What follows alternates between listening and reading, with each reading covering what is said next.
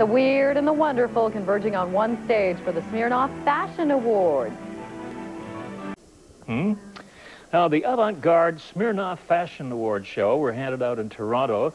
Stephanie Black has the one-of-a-kind details. There was spirituality,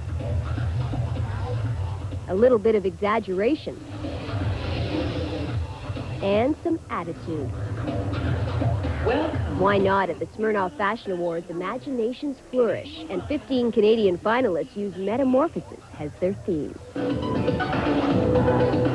The designers trace the evolution of fashion from the not-so-distant past to the quickly approaching new millennium.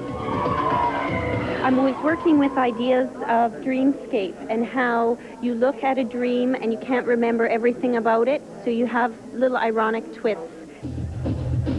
Designer Michael Pollock played on man's animal nature using fur, feather, leather, and wool. While others like Roxanne Vincent use death as the most beautiful metamorphosis of life.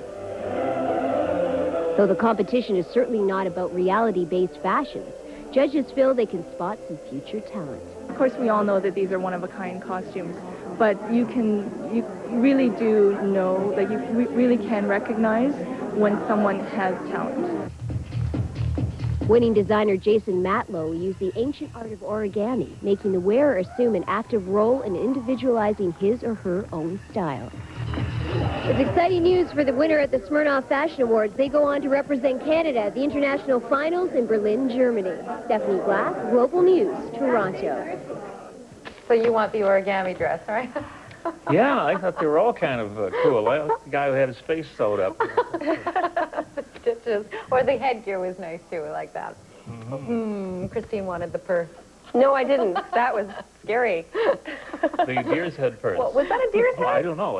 I hope it wasn't kind of real. animal, That'd be just too weird. Just look, I'm just still trying to figure out how they can spot talent by seeing those, but I guess they can.